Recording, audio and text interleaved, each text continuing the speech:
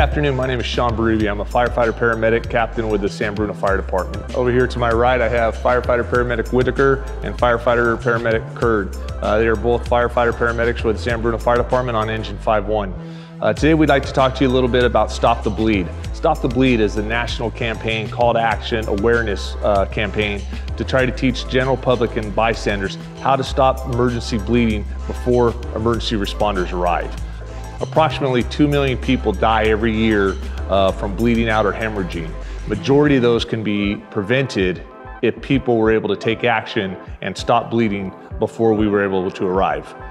In conjunction and partnership with San Bruno Police Department, San Bruno Fire and San Bruno Police teach the Stop the Bleed program. It's a very simple process. We're going to show you today one simple way to put on a tourniquet, and if you're interested in doing this or would like to learn more, we encourage you to call San Bruno Police Department or San Bruno Fire Department and sign up for a class. We would love to get the community involved in taking the classes. The more people that take this class and understand how to stop the bleed, the more lives we can save. We're going to show you a really quick demonstration on how easy this is to stop the bleed with a proper tourniquet.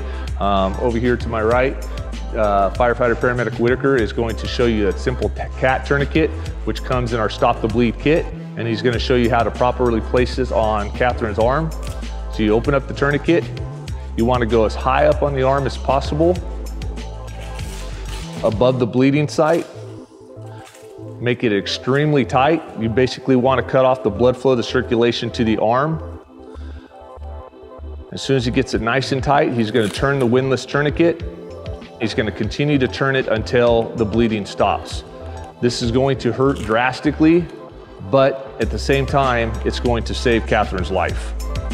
If you're interested in taking one of the classes, please contact San Bruno PD or San Bruno Fire Department, or visit us online at sanbruno.ca.gov/stopthebleed or stopthebleed.org.